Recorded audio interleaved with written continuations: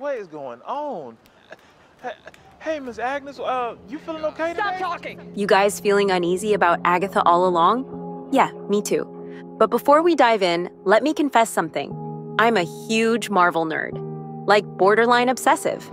I follow every twist and turn, just waiting for Marvel to throw something crazy at us. Doesn't matter if it's fast or slow, I'm convinced there's always something awesome in store with each movie or show. For me, Marvel's all about entertainment. Plain and simple, it keeps me curious, makes me laugh, sometimes gets me emotional, even spooks me a little. So yeah, most of it's pretty solid. Some shows were fantastic. Avengers Endgame, Deadpool and Wolverine, Avengers Infinity War, you name it. And, well, others.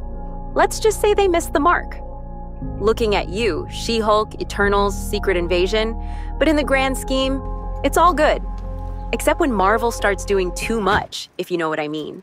Like really pushing certain messages into every film and series. Case in point, this one.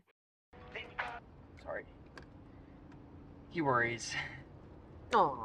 Come on, teen, really? You're breaking my heart here. I mean, can't you just come find me? I'm young, cute, gorgeous, and guess what? Still single. What do you even see in that guy? Wake up. Huh. Okay, teen, we need to have a real talk. Now, don't get me wrong. I'm a Marvel fan through and through, the kind that's gonna stay up all night waiting for the next Agatha All Along episode to drop. Then go make hype videos, theories, reviews. You know the drill. I'm here for the long haul. But I have a serious question. Teen, is this series made for hardcore Marvel fans like us? Or for like a small group that you guys call diverse or whatever? LGBTQ+, maybe? Are we just not big enough of a market anymore? Like, are fans like us being pushed aside for a new crowd? Does Marvel really think, oh, these longtime fans, they don't matter anymore? It feels like they think if they add enough diverse characters, we'll just accept it without questioning anything. But what about our loyalty? Are we just supposed to watch while they focus on a group that might not even care as much? Is that really the plan? Because if it is, that's pretty rough. Here's the thing. I watched Agatha All Along episodes 1 and 2, frame by frame, to make sure I got everything down for this review. Yep, frame by frame. But at some point, I couldn't help but get curious about Wiccan and Hulkling. I mean, if you're Wiccan, Hulkling's gotta be just around the corner, right? So I watched, and Boyf, who's this guy? Your boyfriend? He always worries? What the heck is that? You hear that, teen? You've got your fans disappointed over here. What is happening?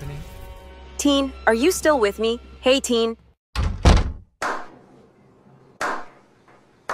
Guys, I think teen just tapped out. Close the video or something. Thank God you're all still here. Like I said, Marvel's entertainment to me. Just entertainment. And at the end of the day, the success of a show is all about whether or not we feel entertained, right? I mean, that's all it's supposed to be, yeah? It's no secret that Marvel and Disney have been pushing diversity pretty hard these last few years. And sure, people are saying it's part of why some of the recent films have flopped. And yeah, the criticisms are flying left and right. But here's the thing. I don't really care. I mean, yeah, sometimes the LGBTQ+ stuff feels a bit much, but if the show is entertaining, then it's still got my attention. It's all just for fun, right?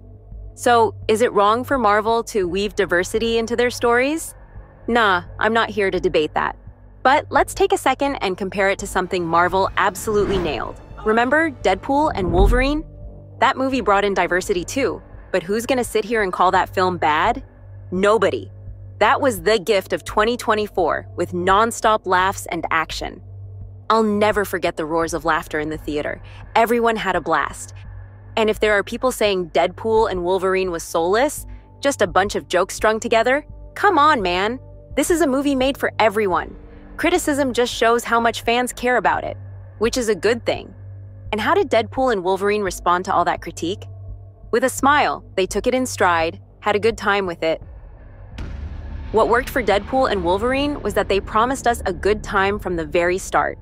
The marketing was like, oh, this movie's gonna be wild, hilarious, ridiculous, you guys have to see it.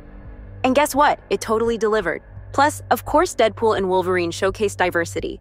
Deadpool's pansexuality was in there as part of the fun. But they didn't hit us over the head with it, right?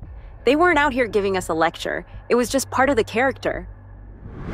So now Agatha All Along comes out, following the huge success of Deadpool and Wolverine.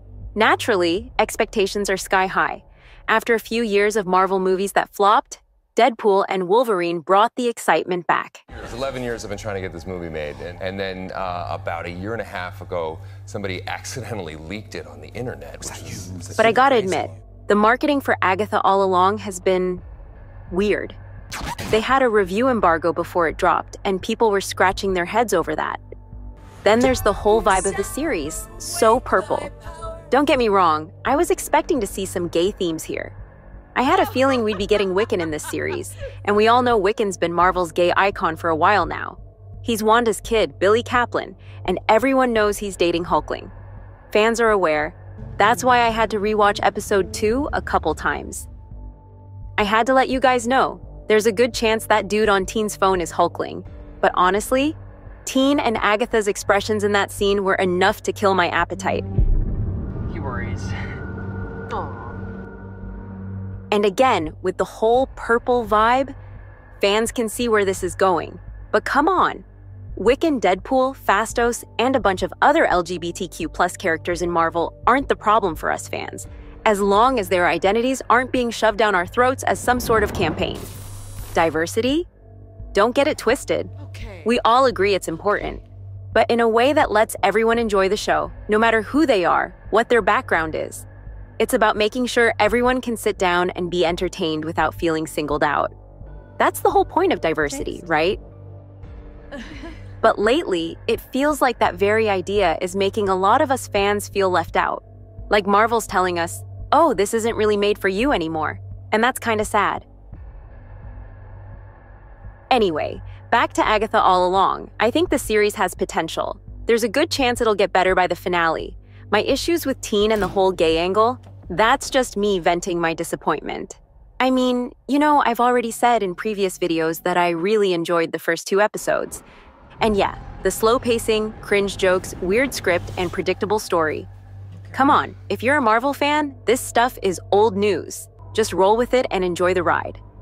For those of you who follow the MCU, skipping this series might not be the smartest move. You could miss out on some key plot points for the next big thing. Maybe Avengers Doomsday or Avengers Secret Wars. You don't want to miss out, do you? But I think there's more going on here than just a new episode. Marvel is clearly testing the waters with this series, pushing boundaries, and seeing how much they can get away with. Yes, that's it. And honestly, that's what Marvel has always been good at, keeping us on our toes. Maybe Agatha All Along is Marvel's way of evolving their stories to cater to an even broader audience. But they have to remember their core fans too, the ones who've been there since day one.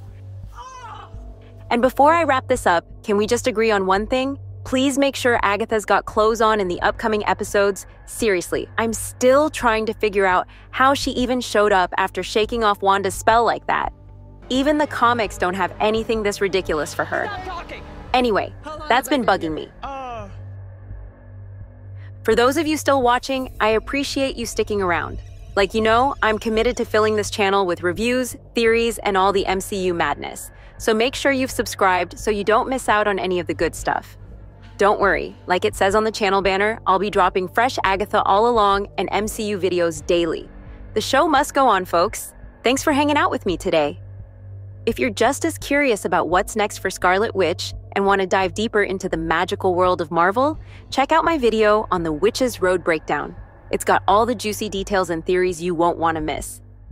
Catch you next time, my coven!